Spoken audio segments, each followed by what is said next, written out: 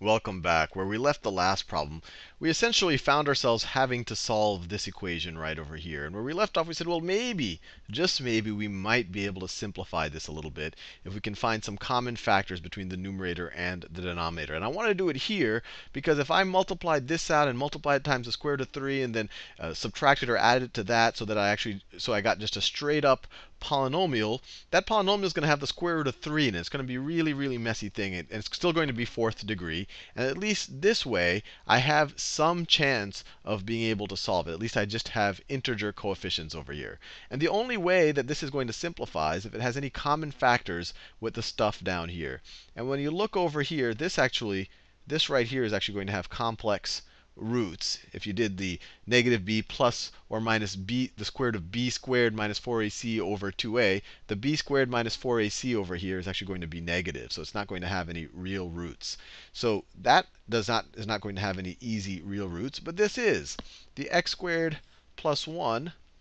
That has x plus 1 and x minus 1. Or another way to think about it is roots to this are negative 1 and positive 1. So if either of those are roots to this, then we're in business. And actually, just looking at this, there's a decent chance because in general, if you want to think about the roots of well, really any nth degree polynomial, the roots, if you think about it, let me just draw it over here. If I have a bunch of roots, x minus r1, x minus r2, x minus r3, and then let's say we have a fourth degree, x minus r4. So let's say we have 4 roots. When you multiply this whole thing, you're going to have x to the fourth plus blah, blah, blah, blah, blah, blah, blah, blah, blah, all the way. And then the last term over here, is going to be r1, r2, r3, r4. It's going to be the product of all of these.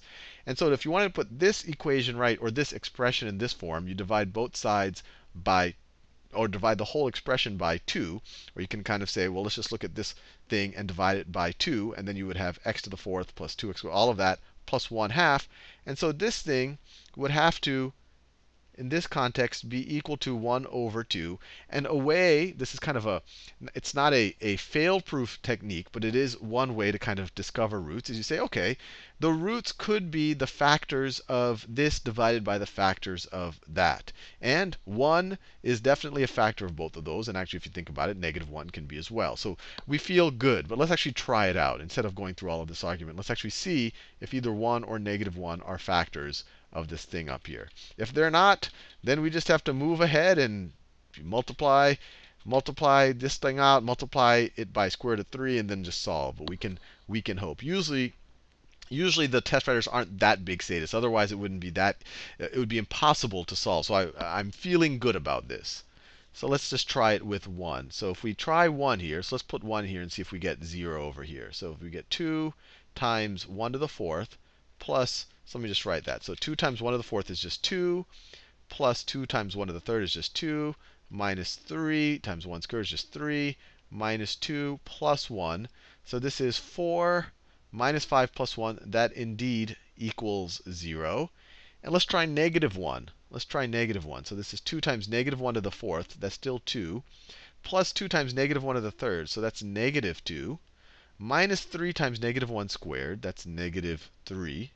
And then minus 2 times negative 1. So it's plus 2 plus 1. So this is 0, minus 3, plus 2 plus 1. This also cancels out. This also gets us 0. So we now know that both x plus 1 and x minus 1 are factors of this thing up here. Or another way to think about it is their product is a factor of this thing up here. X squared minus 1 is a factor of this. So if we were to divide x squared minus 1 into this, we should get a reasonable answer. We shouldn't get a remainder, I guess I should say. So let's do that. So we're going to get a little practice doing polynomial long division.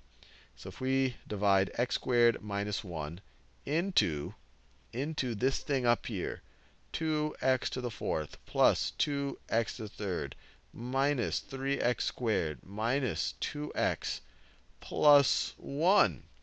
So this is good practice on polynomial long division. Highest degree term going into highest degree term. X squared goes into 2x to the fourth, 2x squared times. So let's put that in the 2x squared spot. 2x squared. 2x squared times x squared is 2x to the fourth. 2x squared times negative 1 is negative 2x squared. And now let's subtract this from up there. So or multiply it by negative 1 and then add it. And so this gives us 2x to the third, negative 3 plus 2, so it's minus x squared, minus 2x plus 1. And then x squared goes into 2x to the third, 2x times. So this is plus 2x. 2x times x squared is 2x to the third. 2x times negative 1 is negative 2x. And then we can subtract this from there, or you could say add the negatives. Let's just add the negative. It's easier to keep track of things. So those cancel out. You get negative x squared. These cancel out, plus 1. X squared goes into negative x squared minus or negative 1 times. Negative 1 times x squared is negative x squared. Negative 1 times negative 1 is positive 1. And indeed, we get no remainder. So we can write this thing up here. We can write it as the product of this. So it is equal to, so this thing we can rewrite as 2x squared plus 2x minus 1 times x squared minus 1. So this times this is equal to this. So times x squared minus 1. So we just factored it. And so that simplifies things a good bit. It doesn't make it trivial, but it simplifies things a good bit. So now we can cancel that with that. And now at least we have things in second degree. We got rid of these third and fourth degree terms. So let's now rewrite things. So now let's multiply both sides of this equation by x squared plus x plus 1. So we're going to get the square root of 3. So let me just write it out. So I'm going to get the square root of 3 times x squared plus the square root of 3 times x plus the square root of 3 times 1. So I just multiplied the left-hand side by this, what we have left in the denominator, is equal to what we have left in the numerator. Because if we multiply the right side by this, it obviously cancels out. So this is going to be equal to 2x squared plus 2x minus 1.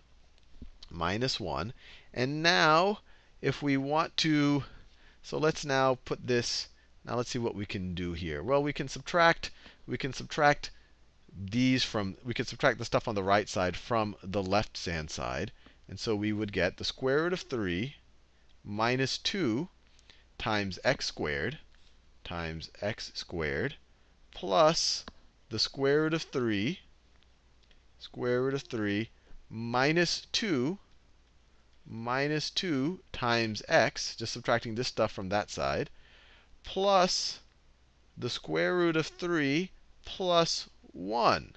Right? Did I do that right? Square root of 3, I subtracted the x squared from that. So square root of 3 minus 2, square root of 3 minus 2. And then you have the square root of 3 subtracting a negative 1. I get a plus 1 over here. And since I subtracted all of this stuff from both sides of the equation, this is just the left-hand side. The right-hand side is now 0. I subtracted this from the right-hand side to get 0. So now we have, this almost looks ridiculously simple, even though I have these ridiculous radicals and all of that. I have a straight up quadratic equation right here. So I can use the quadratic formula. So the roots here, so x is going to be equal to negative b. This is b right here. So negative b, you can swap those. So it's 2 minus the square root of 3 plus or minus b squared.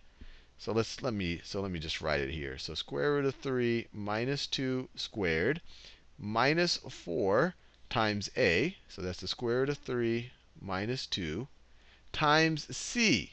Well, c is the entire constant term right over there. So it's times square root of 3 plus 1.